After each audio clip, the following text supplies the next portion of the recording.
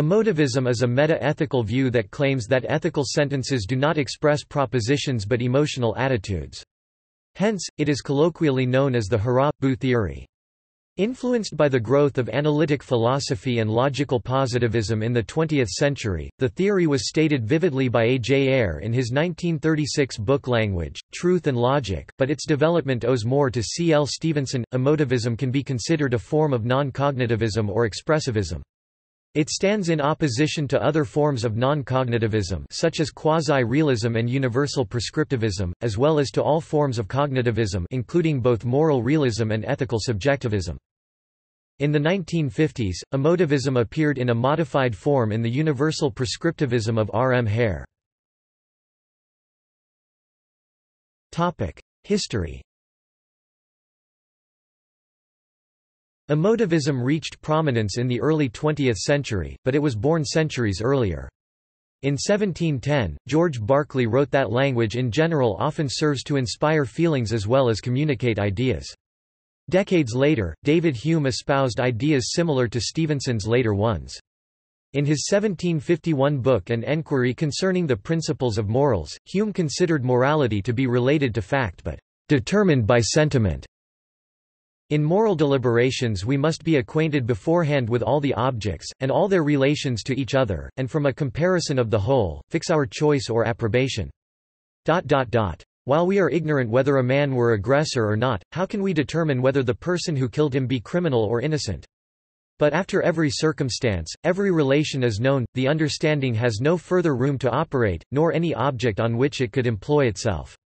The approbation or blame which then ensues, cannot be the work of the judgment, but of the heart, and is not a speculative proposition or affirmation, but an active feeling or sentiment.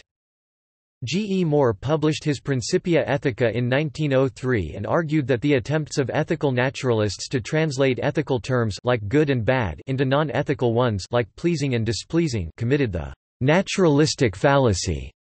Moore was a cognitivist, but his case against ethical naturalism steered other philosophers toward noncognitivism, particularly emotivism. The emergence of logical positivism and its verifiability criterion of meaning early in the 20th century led some philosophers to conclude that ethical statements, being incapable of empirical verification, were cognitively meaningless. This criterion was fundamental to A. J.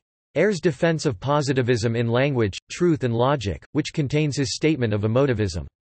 However, positivism is not essential to emotivism itself, perhaps not even in Ayer's form, and some positivists in the Vienna Circle, which had great influence on Ayer, held non-emotivist views. R. M. Hare unfolded his ethical theory of universal prescriptivism in 1952's The Language of Morals, intending to defend the importance of rational moral argumentation against the propaganda he saw encouraged by Stevenson, who thought moral argumentation was sometimes psychological and not rational. But Hare's disagreement was not universal, and the similarities between his noncognitive theory and the emotive one—especially his claim, and Stevenson's, that moral judgments contain commands and are thus not purely descriptive—caused some to regard him as an emotivist, a classification he denied. I did, and do, follow the emotivists in their rejection of descriptivism. But I was never an emotivist, though I have often been called one. But unlike most of their opponents I saw that it was their irrationalism, not their non-descriptivism, which was mistaken.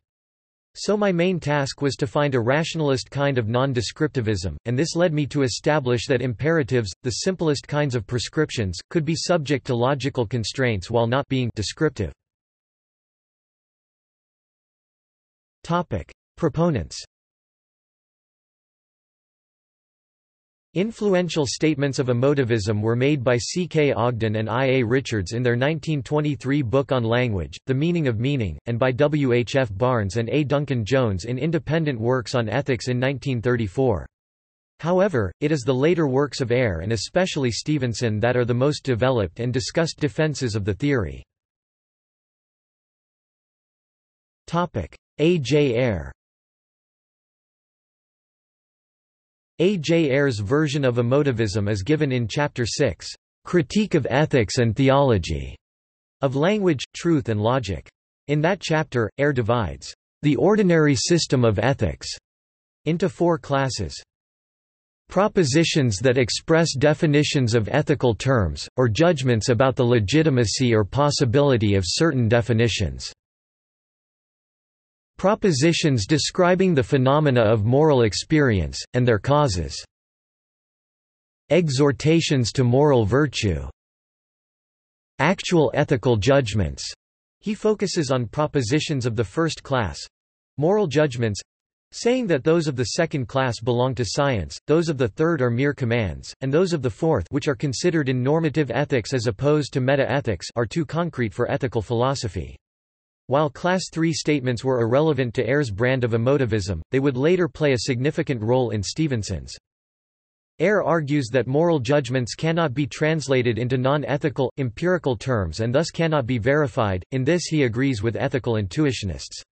But he differs from intuitionists by discarding appeals to intuition as worthless for determining moral truths, since the intuition of one person often contradicts that of another. Instead, Ayre concludes that ethical concepts are mere pseudo-concepts.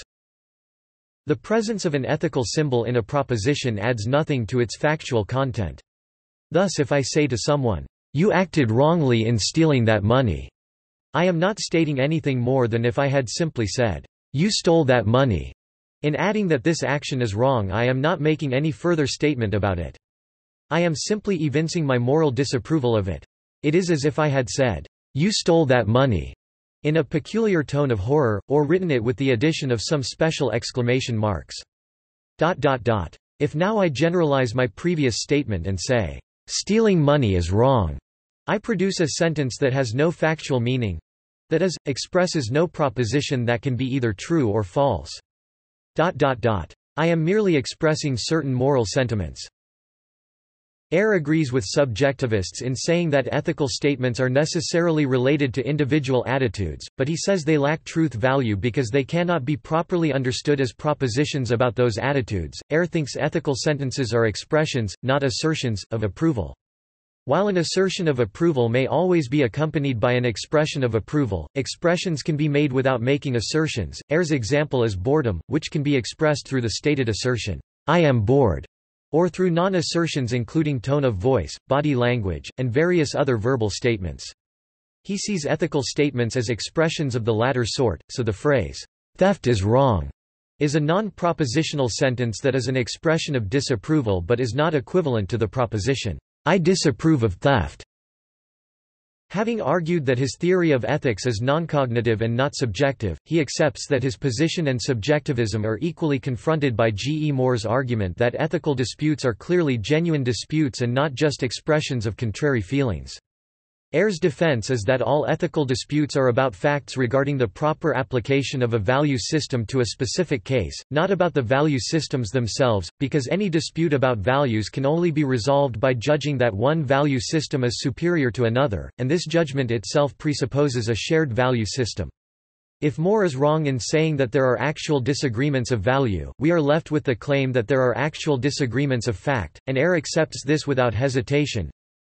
If our opponent concurs with us in expressing moral disapproval of a given type T, then we may get him to condemn a particular action A, by bringing forward arguments to show that A is of type T. For the question whether A does or does not belong to that type is a plain question of fact.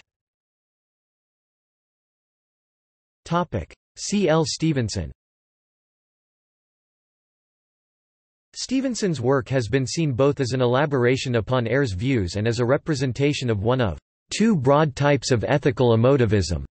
An analytic philosopher, Stevenson suggested in his 1937 essay, The Emotive Meaning of Ethical Terms, that any ethical theory should explain three things: that intelligent disagreement can occur over moral questions, that moral terms like good are magnetic in encouraging action, and that the scientific method is insufficient for verifying moral claims.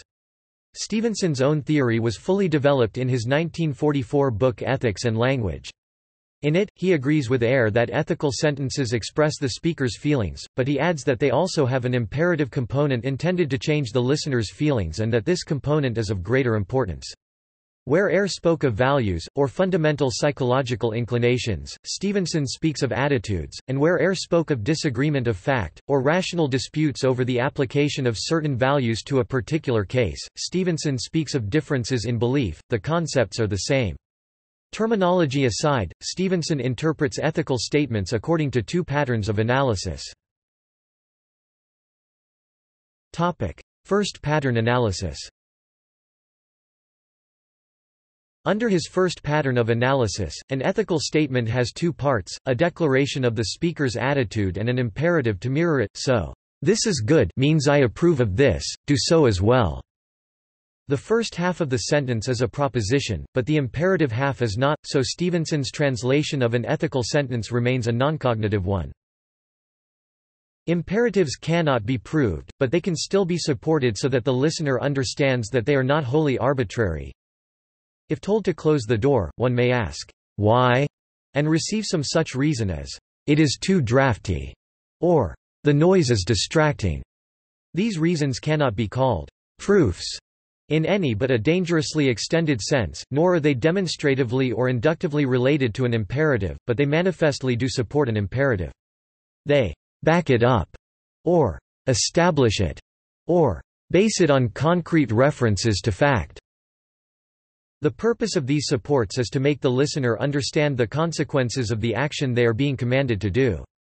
Once they understand the command's consequences, they can determine whether or not obedience to the command will have desirable results. The imperative is used to alter the hearer's attitudes or actions. The supporting reason then describes the situation the imperative seeks to alter, or the new situation the imperative seeks to bring about, and if these facts disclose that the new situation will satisfy a preponderance of the hearer's desires, he will hesitate to obey no longer.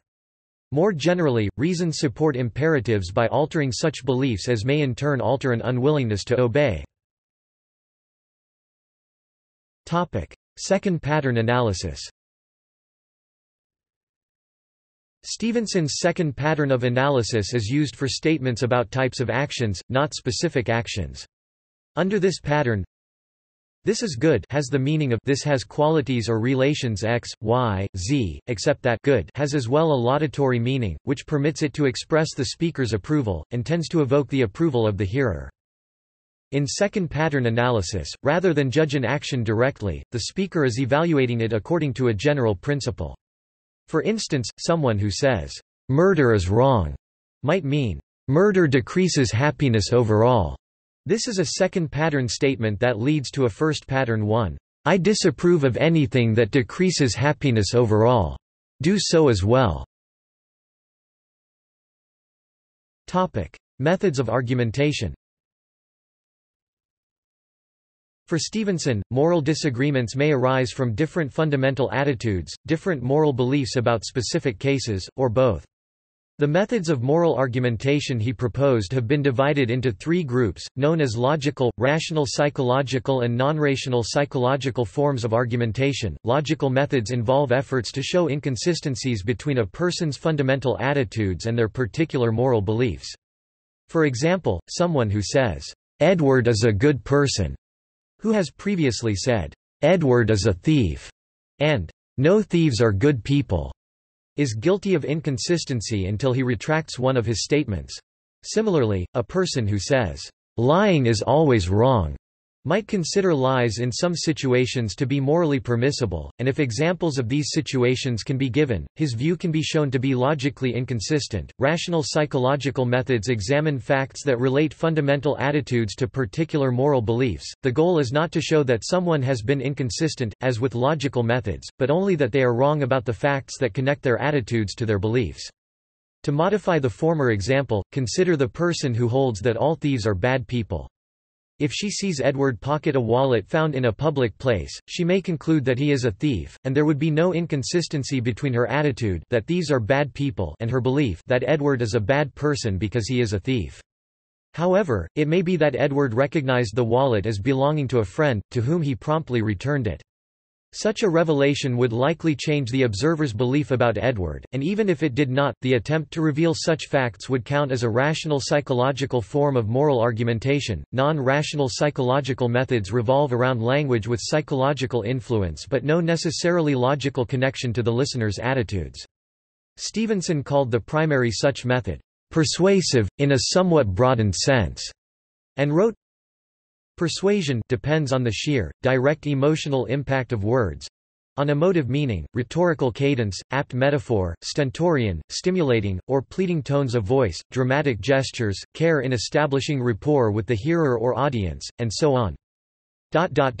A redirection of the hearer's attitudes is sought not by the mediating step of altering his beliefs, but by exhortation, whether obvious or subtle, crude or refined. Persuasion may involve the use of particular emotion-laden words, like democracy or dictator, or hypothetical questions like, "What if everyone thought the way you do?" or "How would you feel if you were in their shoes?" Criticism. Utilitarian philosopher Richard Brandt offered several criticisms of emotivism in his 1959 book Ethical Theory. His first is that, "Ethical utterances are not obviously the kind of thing the emotive theory says they are, and prima facie, at least, should be viewed as statements." He thinks that emotivism cannot explain why most people, historically speaking, have considered ethical sentences to be fact-stating, and not just emotive. Furthermore, he argues that people who change their moral views see their prior views as mistaken, not just different, and that this does not make sense if their attitudes were all that changed. Suppose, for instance, as a child a person disliked eating peas. When he recalls this as an adult he is amused and notes how preferences change with age. He does not say, however, that his former attitude was mistaken. If, on the other hand, he remembers regarding irreligion or divorce as wicked, and now does not, he regards his former view as erroneous and unfounded. Ethical statements do not look like the kind of thing the emotive theory says they are. James Urmson's 1968 book The Emotive Theory of Ethics also disagreed with many of Stevenson's points in Ethics and Language, a work of great value, with a few serious mistakes that led Stevenson consistently to distort his otherwise valuable insights.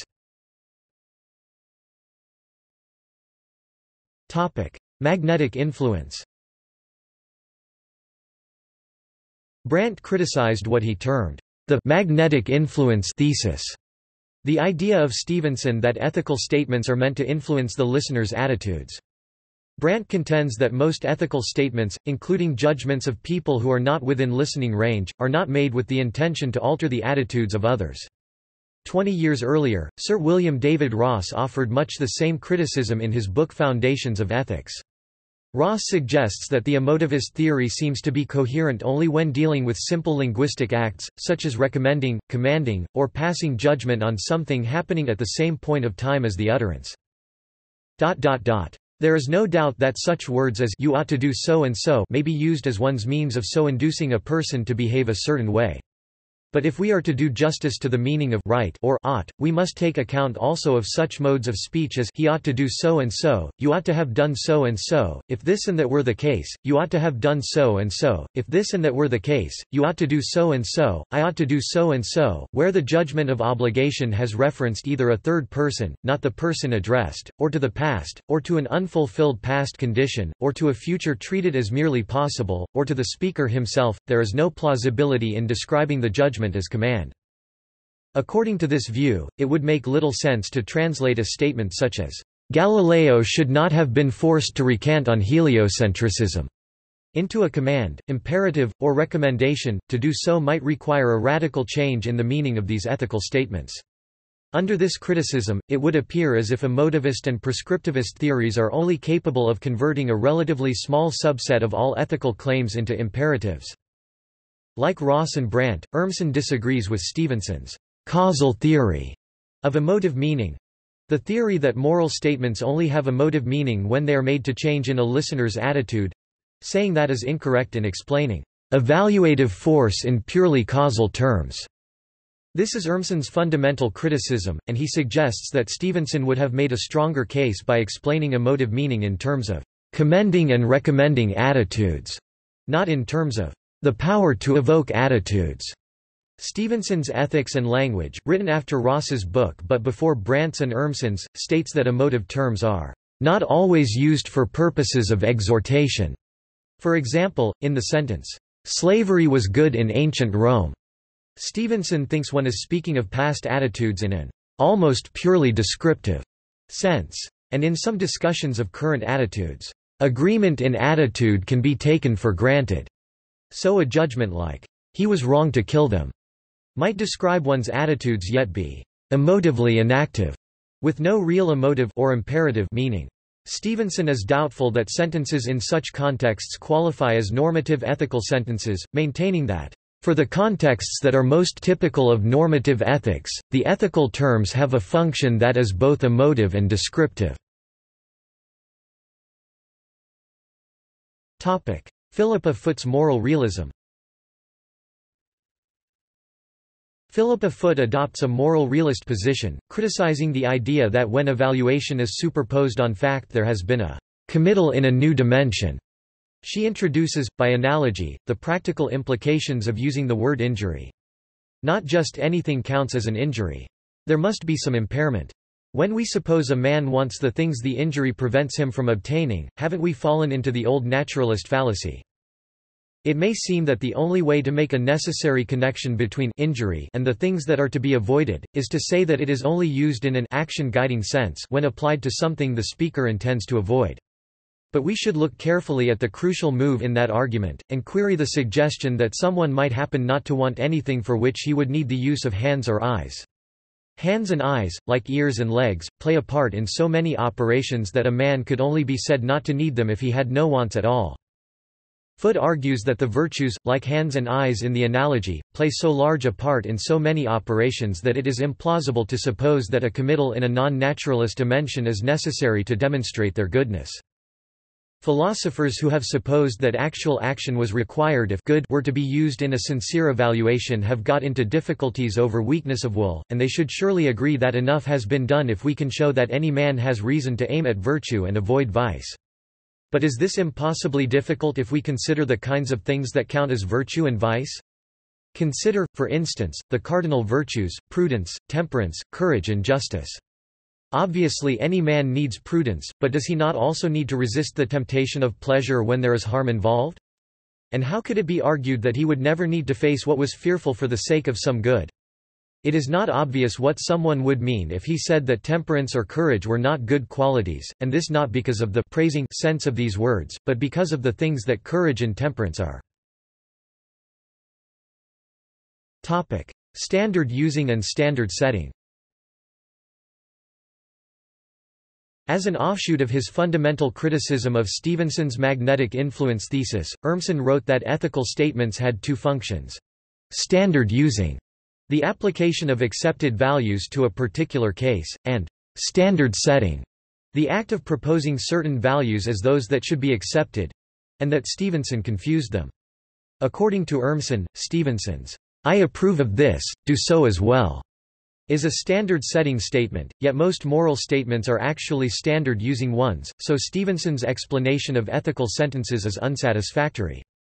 Colin Wilkes has responded that Stevenson's distinction between first-order and second-order statements resolves this problem. A person who says sharing is good may be making a second-order statement like sharing is approved of by the community, the sort of standard using statement Urmson says is most typical of moral discourse.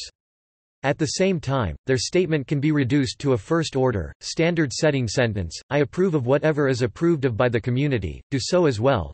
See also Analytic philosophy, Logical positivism, Moral realism, Prescriptivism, philosophy, Verification principle.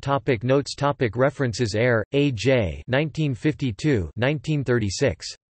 Critique of Ethics and Theology. Language, Truth and Logic.